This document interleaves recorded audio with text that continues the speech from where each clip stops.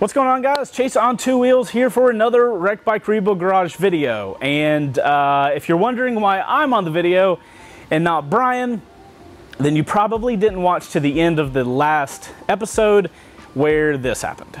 Man, I'm running out of stuff to ask. How much of a shit show do you think this is going to be when you leave? Well, they don't know about that. Well, they do now.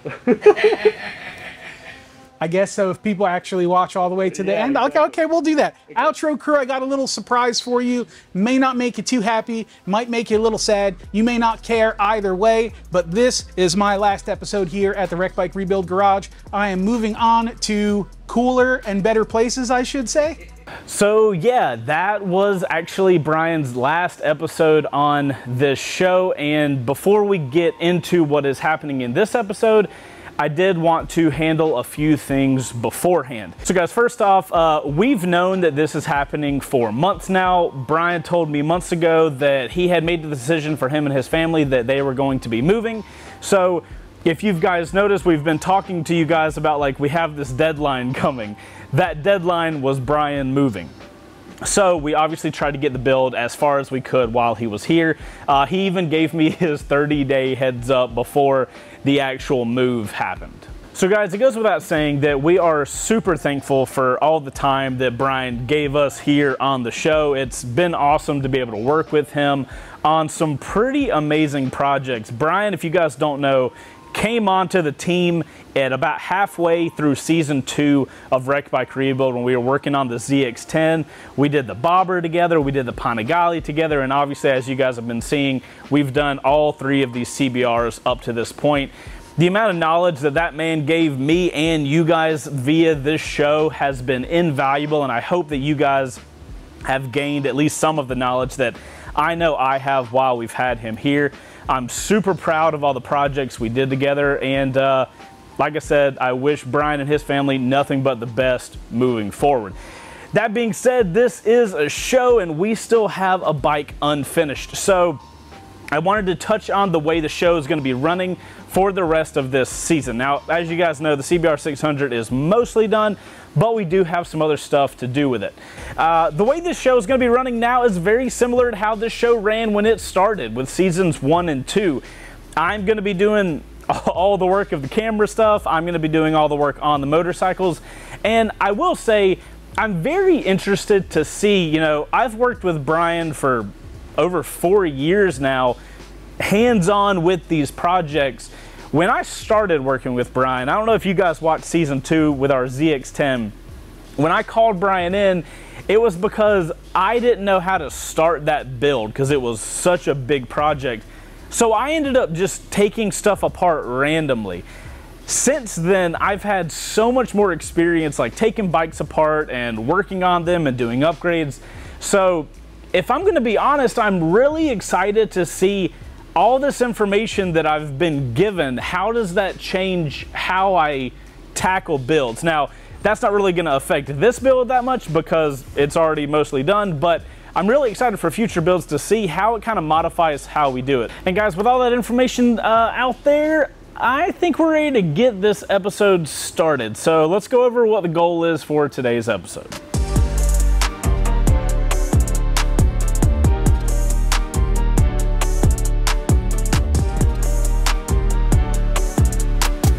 So guys, our primary goal in today's episode is to get the exhaust test mounted, to get the brakes both rear and front bled, and we also have a brake pressure switch. We're going to talk about why pressure switch, and we do have a slight modification from what the previous plan was. I'm going to talk you guys through that first. So guys, when it comes to the exhaust and containing all the heat that the exhaust has, our original plan was to wrap it in a fiberglass wrap, but after doing a little bit more research and a little bit more thinking, I have decided to not do that. After looking at some of the photos of the fiberglass wrap, I don't really like the way that looks, and I don't think that's really going to fit with our motorcycle here. So, did some research and found on eBay the original heat shield, which is what we have right here. We're gonna use that, but we're gonna have to modify it because the original heat shield tags into the rear set here, and since we have these new Vortex rear sets on, the heat shield's not gonna be able to attach into those. So we're gonna have to do a little bit of modification, but the guys and I have done some testing, and we think we have a pretty solid plan for that. It involves using this rivet gun, which I don't think I've ever used before, so that should be pretty interesting. I don't think we're going to get the actual Yoshi exhaust on. If you guys didn't know, we have a Yoshi exhaust for this motorcycle, if you missed one of those episodes. So we got that to install, and like I said, we also have our brake stuff. So the first thing I have to do is get the mid pipe installed, roughly installed, not like everything, but it attaches into a bolt right here. Get that in right there, and at that point we can kind of like shimmy in the exhaust heat shield and kind of start working with what do we have to cut off of it and where do we need to attach. Trey, what did you say this clamp was called? Band clamp, or B? A worm. A worm what? Worm gear. Worm gear, not a worm hole. Just kidding. We have the heat shield, right? We cannot use this mounting point. We can use this mounting point. We are going to have to cut the heat shield so it will fit behind the rear set. We are going to rivet this to the back of the heat shield, and that will attach around the exhaust.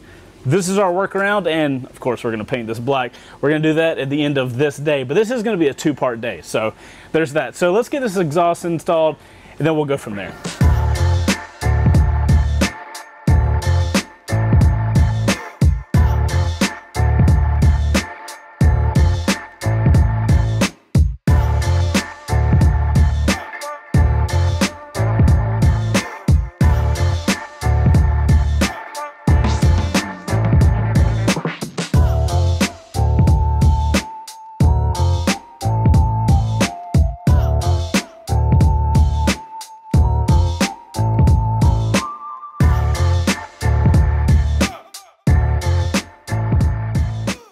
All right, so guys, I have the exhaust heat shield test mounted. Just got a little washer in here holding it up.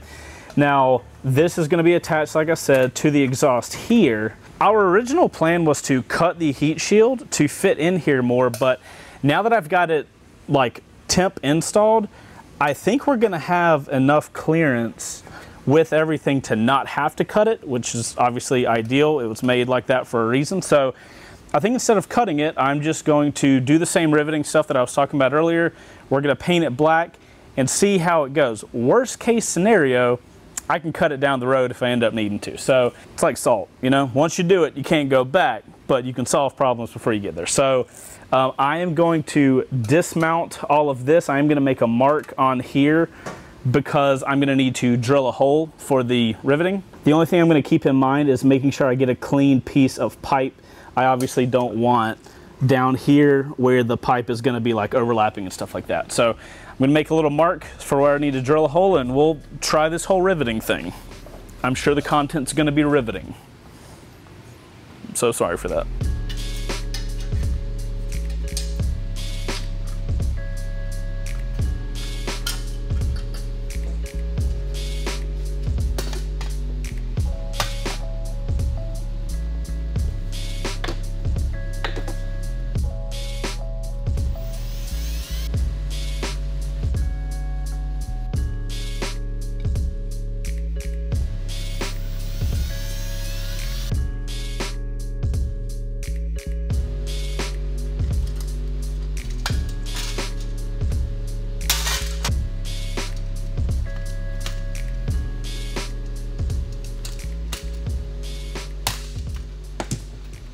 It riveted. Thanks, Trey. Riveting content. Absolute rivation. All right, dudes, check it. Now our little wormhole is attached to our exhaust shield. How cool is that? What you're hearing, these little noises, is this loose hardware. All right, that was riveting, honestly. All jokes aside, all jokes intended. All right, so if you guys have calmed down from all the riveting content, It's funny how such simple things can be complicated in your brain.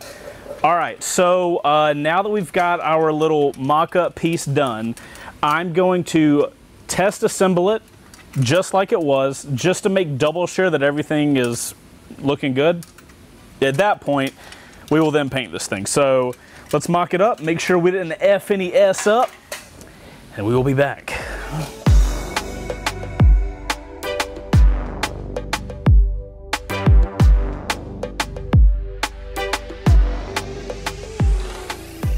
All right, guys, I've got the mock-up done, and because originally I think the goal was to cut it right here, these two holding points would have been fine. This rivet's working really well. As you guys can see, up here is like, it's super stable.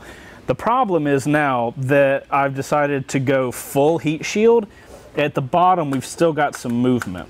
But here's the thing, the riveting thing works so well, I'm like, I'll just do another pop rivet at the bottom, the same clamping thing, and that way we will be super secure. So I'm gonna run through that really quick. We'll do another test and we'll make sure it works, and then we're off to the races. That's an inside, that's a joke, because this is a race bike.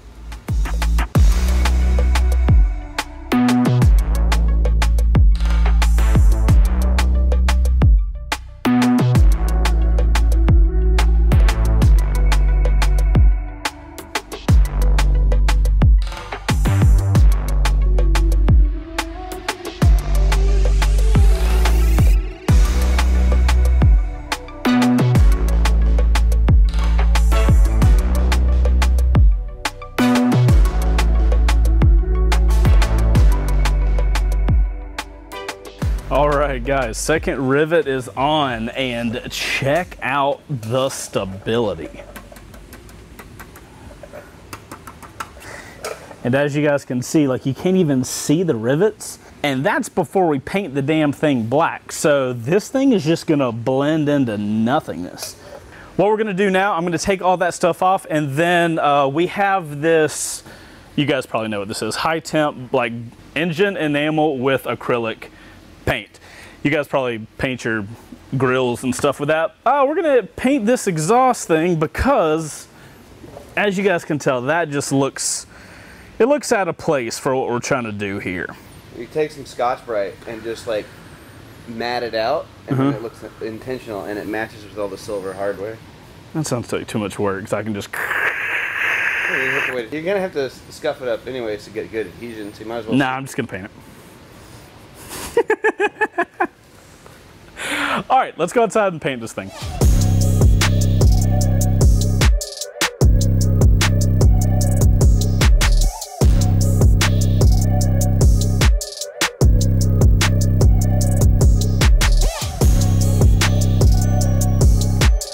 Bo, you sure you don't want any black enamel paint on the bike? Absolutely, 100%. Okay, just want to double check, because Trust you not to accidentally get paint. I really feel like we could benefit from some black accents on the bike. Are you sure? No, I think it has enough. Okay, just, you know, I'm just looking out for you, bud. I appreciate that. You're welcome. Always here for you. You guys want to say goodbye to the silver, because you'll never see it again. Okay, bye-bye, silver.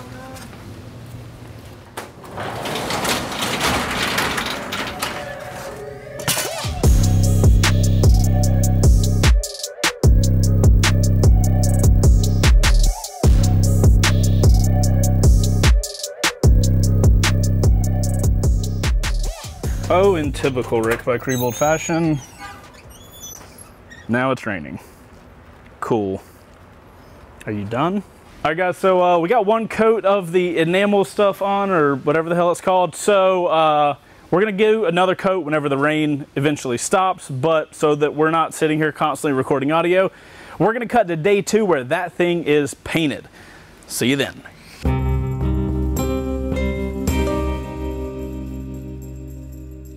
All right, guys, back at it again for day 2 of this episode, and we have a finished heat shield painted.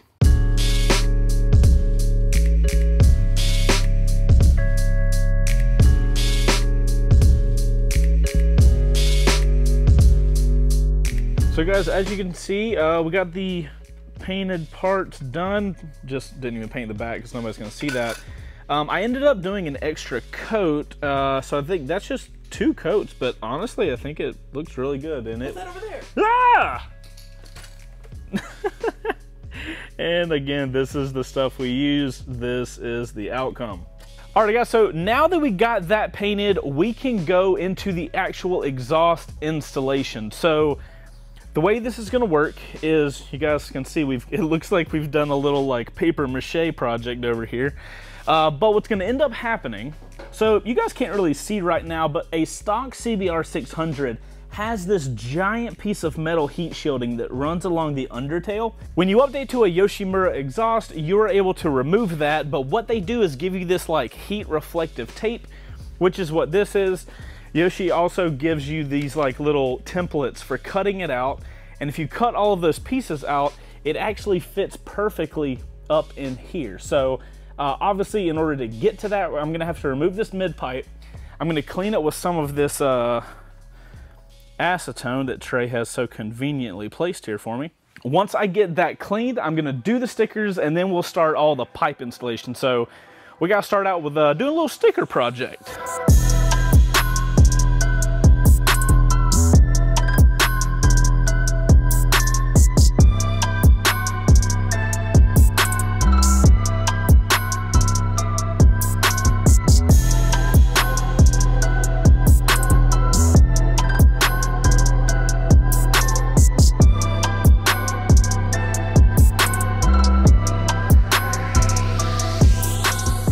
All right, guys, heat shielding is installed. Check that out.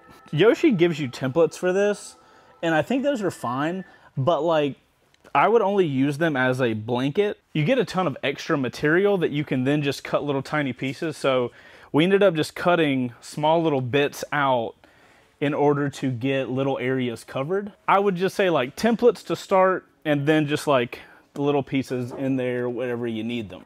Heat shielding is done. That should keep this person's butt safe. So now we get the fun part of getting the mid pipe and the exhaust installed along with our painted heat shield piece. So that's what we're gonna do now.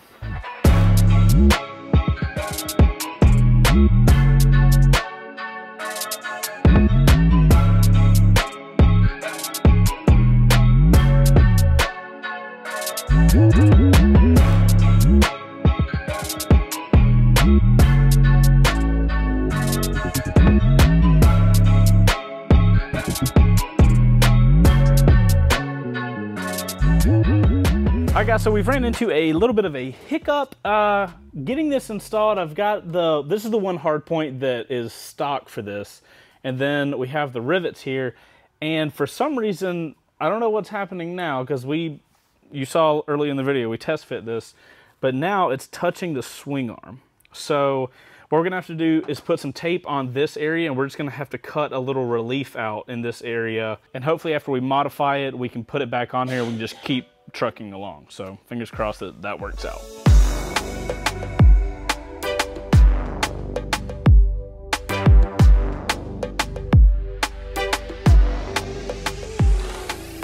All right guys, disregard that previous chase. Here's what I ended up doing. I think because, I don't know how this happened, but because I didn't tighten this one first, this started cutting in there, but now as you guys can see, like this thing is a piece. It is part of the motorcycle now. We've got a hard point in the subframe. Then we have our 2 rivets here that have worked out really well. From here, we're gonna move on to installing the rear set so we can do the whole rear brake stuff. Let's get to it.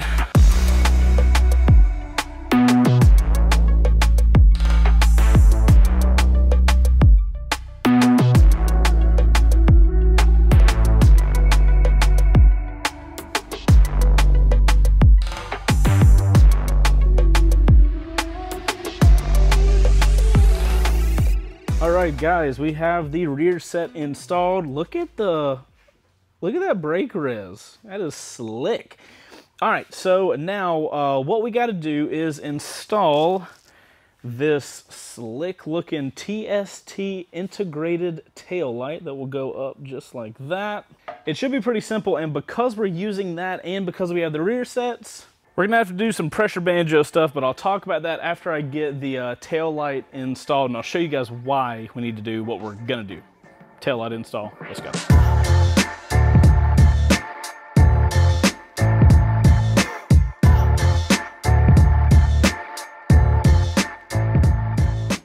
Alright guys, so tail light, incredibly easy to install. TST Industries does a phenomenal job with that stuff. So here's what we have to do now. As you guys saw, the blinkers left and right work, but because we have race rear sets, the stock rear set typically has a little switch in there that lets the rear brake know it's being used, which will turn the brake light on. But if you go to race rear sets, they don't have that, and this is going to be a street legal motorcycle. So as you guys can see, this banjo bolt, which will replace this guy. So typically this little plug goes straight into the little brake piece here, but as you can see, our rear set doesn't have that. So I am going to install this banjo bolt into here, solder this cable into this wire, get it tucked in and looking all nice. And then at that point, we should be able to get some brake fluid in the rear brake reservoir because it's a pressure regulated thing. So it needs the pressure to activate that switch. And hopefully we'll have a working rear brake here in a minute. Let's find out.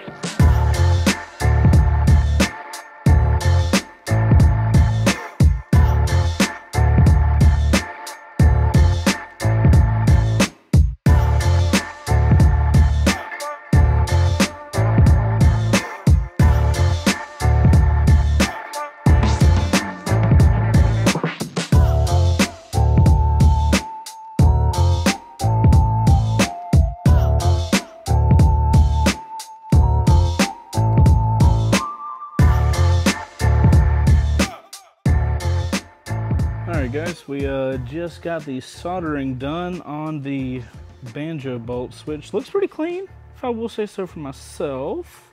Now that that is done, the important thing now is to make sure it actually works. So I'm going to bleed the rear brake and get the res filled up. Then we can actually test the pressure ability to see if it works. So we'll get that bled, and then we will all cross our butts and fingers.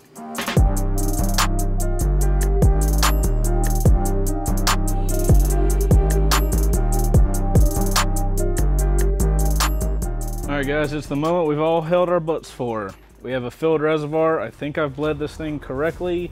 There's no juices leaking out of the motorcycle. Bike is turned on and there's a brake light. Please be bright. Hey! Okay, so the tail light is temporary. You have to install this with the fairings that are in there that you guys haven't got to see yet. So, final thing we got to do is do what we just did with that with the front one. So we're gonna bleed the front brakes, and I think we're good. Let's bleed the front brakes.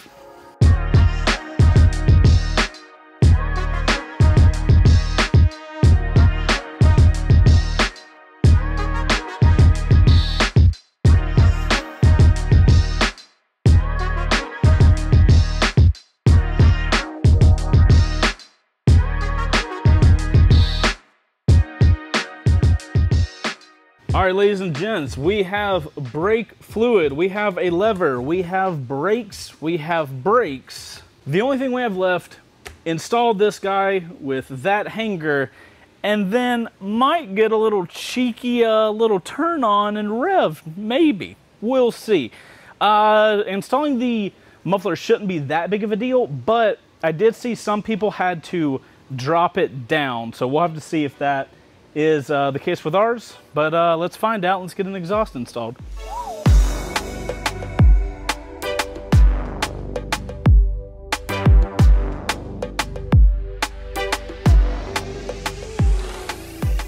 Alright guys, so as you probably just saw, tried slipping on the old Yosh, and unfortunately, to get it lined up correctly, it comes too high. Luckily, TST has already thought of this stuff, and they include, as you guys can see here, this little lowering hardware. So you basically use these little black brackets here on the mid pipe for 1, and then you use 2 right there to lower the exhaust. And as you can see, it's kind of adjustable here. So gonna have to install these, then I can go get the rest of the stuff installed once we get it lowered.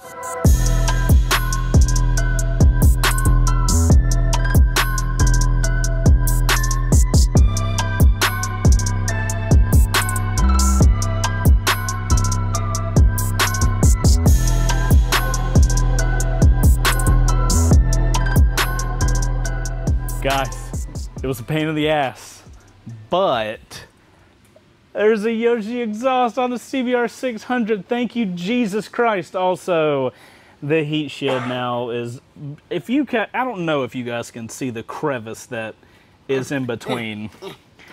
So, what it seems like happened was when we installed the lowering brackets, it shifted everything, and now the heat shield is touching there. I don't know what the solution for that is, and that's going to be a problem for another day, Chase. But today, we have the Yoshi installed and the bike can crank up. So I think we should crank it up, see what it sounds like, have a little excitement in this day out. Hopefully you guys are okay. We're okay with cranking the bike up? Okay. All right, first up, montage of that, then crank up that, and go.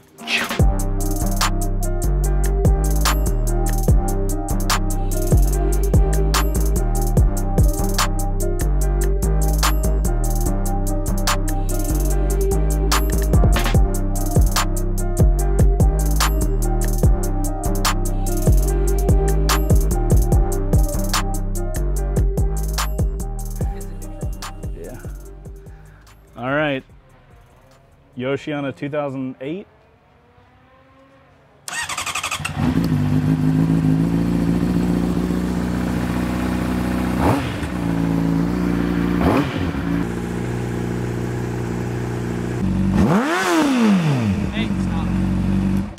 I mean, like, the bike has, like, the engine has had stuff put on it. So, like, should we let it just idle for a little while to see if it continues, if the oil continues?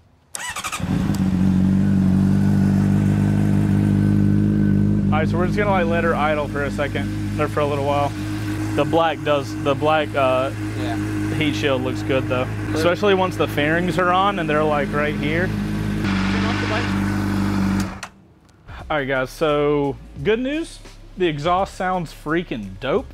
It seems like the bike's not smoking anymore, thankfully, because that's all we need is a smoky bike. So I'm gonna get the bike rolled back in here, and I was hoping next episode we could do the fairings because we've had these awesome looking fairings up here. So if we're able to figure out all the other stuff, maybe we can do fairings next episode as well as these piddly little things that we still have to do on here that are just come up. So let me get the bike rolled in here and then we'll finish this video up.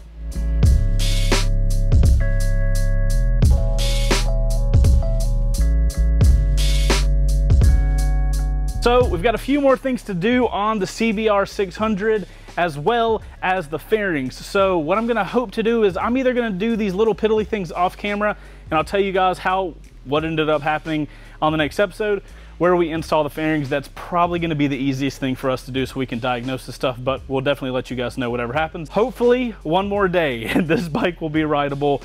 Please, baby Jesus. Guys, thank you so much for watching this video. If you enjoyed it and you want to see more of it, make sure to subscribe to the channel. If you want to win this motorcycle, over at WBRGarage.com is where you do it at. $5, you get 10 entries, 2 times the entry. You guys go check out the website. I'm Chaseontwowheels. This has been Wreck Bike Rebuild Garage, and I'll see you on the next one. Later. Outro crew. Everything is falling around us. I don't know what's happening, but thank you for getting to the outro crew. Make sure to put OC in your comment. Let us know what you thought about the sound of the exhaust. I think it sounds great. Oh my good God. I think it sounds great. Love you guys a little bit longer. We'll see you on the next one. What is happening here?